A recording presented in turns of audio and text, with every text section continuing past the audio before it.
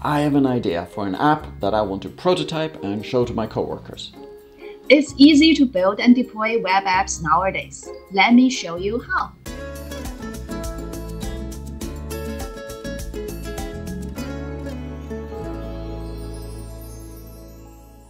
Hi Lisa, welcome back to the show. Would you please remind viewers what you do here at Google? Yeah, I am a product manager here at Google Cloud, focusing on container runtimes like Cloud Run and GKE.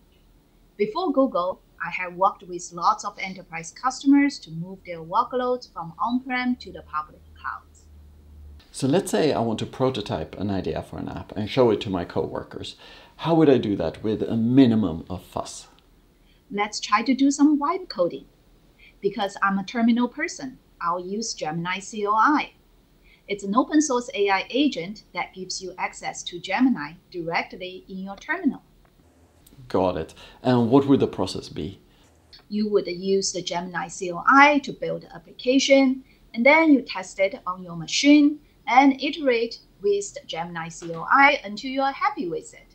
And finally, you can deploy it to Cloud Run so your coworkers can see it. That sounds good. Now, I've installed Gemini CLI on my machine, but I haven't actually used it to write code yet. Could you demo this for us? Yes, let's dive right in. Here is the Cloud Console web page for my project. I will click here to start my cloud-based workstation. Okay, I see the point of cloud workstations. I kind of prefer working on my local laptop though. Yeah, everything I'm showing you here can be done on your local machine as well. And this is my .gemini file with the settings for Gemini CLI. Under MCP servers, I've added that Cloud Run as an MCP server. It's not a requirement, but it will make the deployments much easier later on. I love MCP. It means I can use plain English to call APIs, right? Yeah, exactly. Next, I'll create a Hello App directory for my new app and then open that directory in the editor. And then let me start the Gemini CLI. That's a pretty start screen. Yeah, it is. Here, I can enter instructions for the Gemini AI, and then I can also enter /commands, for example, to see what MCP servers Gemini has connected to. And there are the Cloud Run deployment commands. Yep, I got them because I added a Cloud Run MCP server before. All right, time to tell the Gemini CLI to write some code for me. I'll ask it to create a Python Flask app with a text box for the user's name. It should echo back hello plus the person's name. It looks like it came up with a list of 6 things to do. Yep, and that is the reasoning capability of Gemini 2.5 Pro. Then it will ask me for my confirmation before doing each step. I will approve them all. And I could also have enabled YOLO mode, where it will make the changes automatically without asking. Well, I like this more, where you can see and approve each step. Me too. But YOLO mode can also be good for trusted workflows that you've seen Gemini do before. Gemini is done creating the app files, and it's now telling me what commands I need to run to start the app. I'll ask Gemini to run those commands for me. Right on. Let Gemini do the boring work. Yeah, Gemini tried to run the commands, but there was an error. It figured out that a virtual Python environment will solve that error, so it created one for me. There were some more errors, but Gemini is fixing them all. You know, I could have used this last month when I set up a new Python app. Yeah, absolutely. You should have used the Gemini CLI. Now the app is running locally on my cloud workstation, and then let me click here to view it in my web browser. Let me enter my name, and it works. All right, now it's time to deploy the app to the cloud so anyone on the internet can see it. First, let me ask Gemini CLI to stop the application. And then I'm going to ask it to deploy the app to Cloud Run.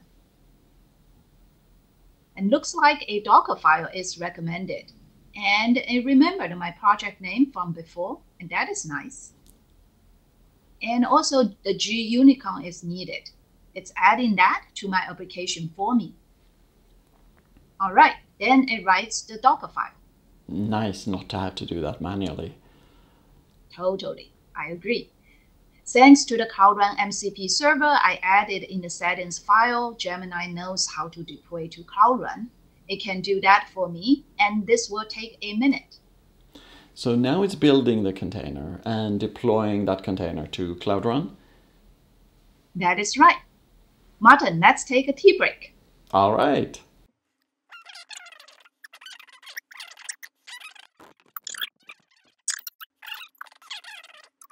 And now it's done. This service URL is the address of my app on the internet. And let's go there.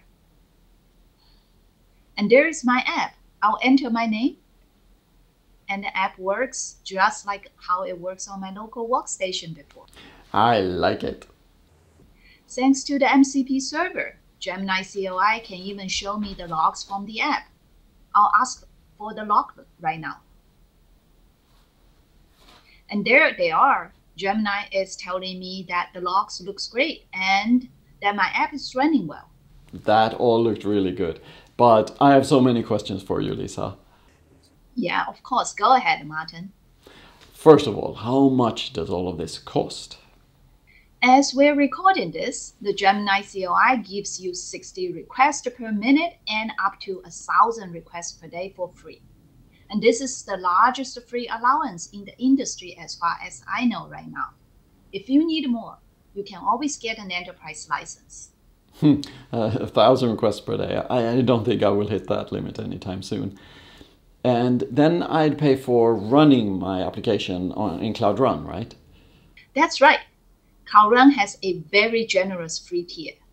It gives you a free monthly quota of 180,000 CPU seconds, 360,000 gigabyte seconds, and 2 million requests. After that, you only pay when your service is processing a request.